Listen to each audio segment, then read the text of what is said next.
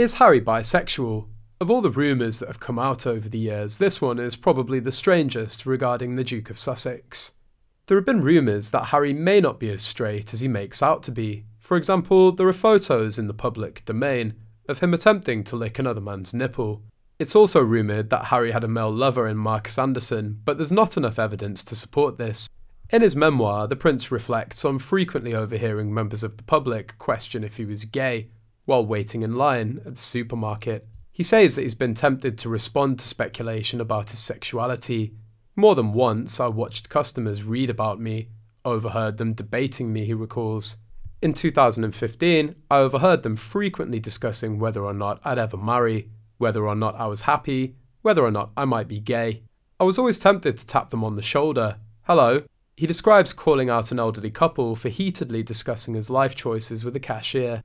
I stepped forward, showed my face, cleared my throat. Excuse me, not sure what's going on here, but I don't think you should be speaking to her like that.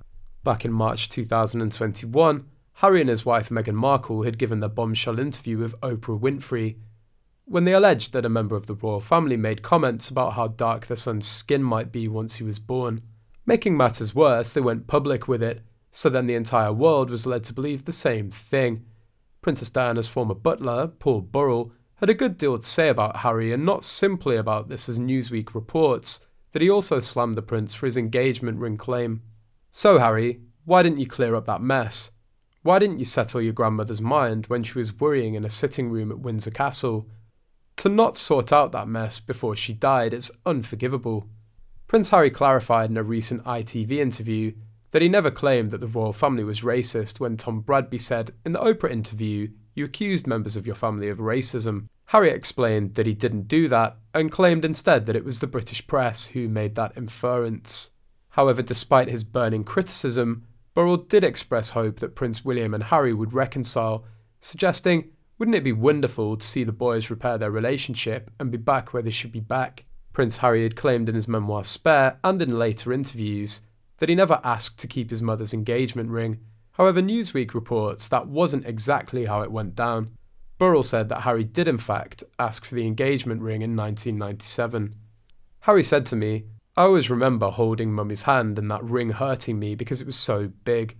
And that's why when the boys came to Kensington Palace, I said to them, you must take something of your mother's. You must take something to remind yourself of your time here at Kensington Palace and your mother's life."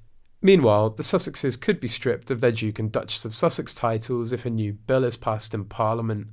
Conservative MP Bob Seeley is seeking to present a private member's bill to the House of Commons to revoke the couple's titles. The move has been supported by an overwhelming 96% in a new poll.